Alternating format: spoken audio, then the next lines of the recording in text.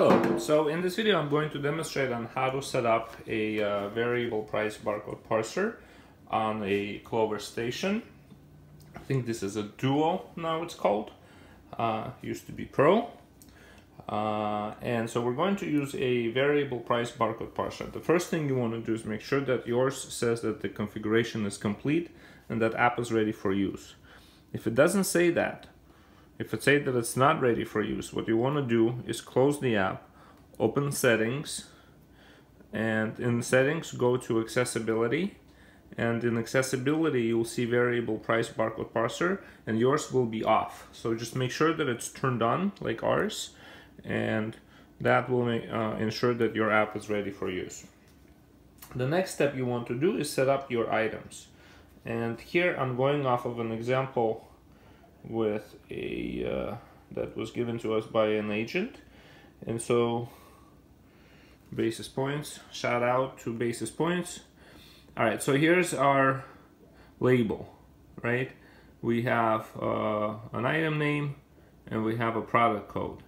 And so what I'm gonna do here is I'm gonna go to inventory, and let me do a bit of a zoom in here if you don't mind.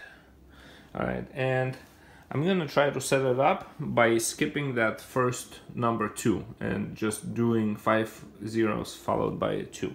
And I'm gonna check if I already have this. No, not by that, but I'm gonna check it by,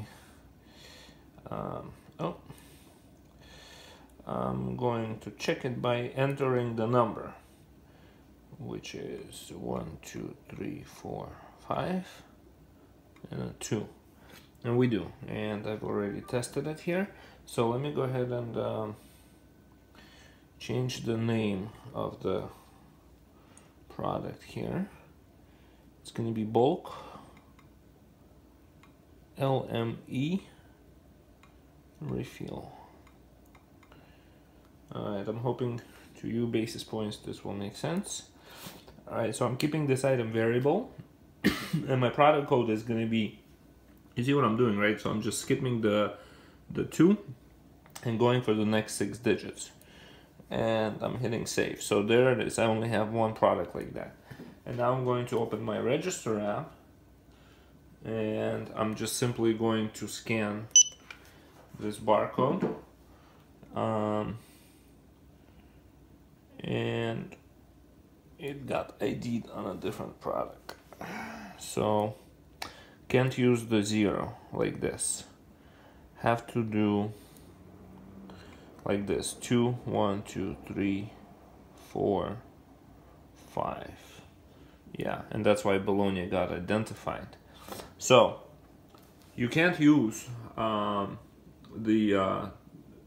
you can't ignore the 2 in the front, right? So that's part of it, and that makes your product codes not unique, because we're only looking at 6 digits, and your next product code is still going to be 2 followed by 5 zeros, and this one is going to be 2 followed by 5 zeros. So the 2 is ignored and the 1 is ignored on the end, and that's a problem. And to solve this problem, you would utilize your DLX app software to reconfigure the barcode format on a detector scale. And I am going to send you this video and then another video where I show how to do that. All right, thank you.